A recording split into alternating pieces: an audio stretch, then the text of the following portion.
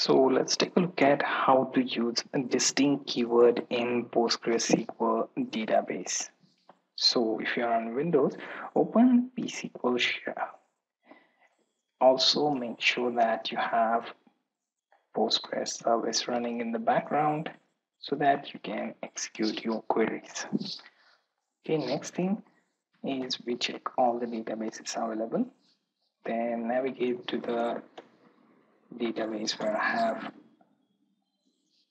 my table. So select from company, okay, and I have these 8 entries right here.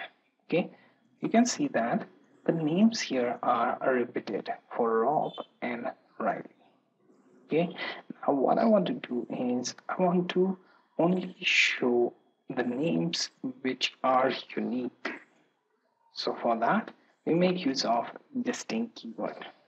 You can use that by typing select distinct name from company, then semicolon, hit enter, and it shows you list of names which are unique. Okay, so you can also do this for other columns such as age, and you have unique 5 ages here.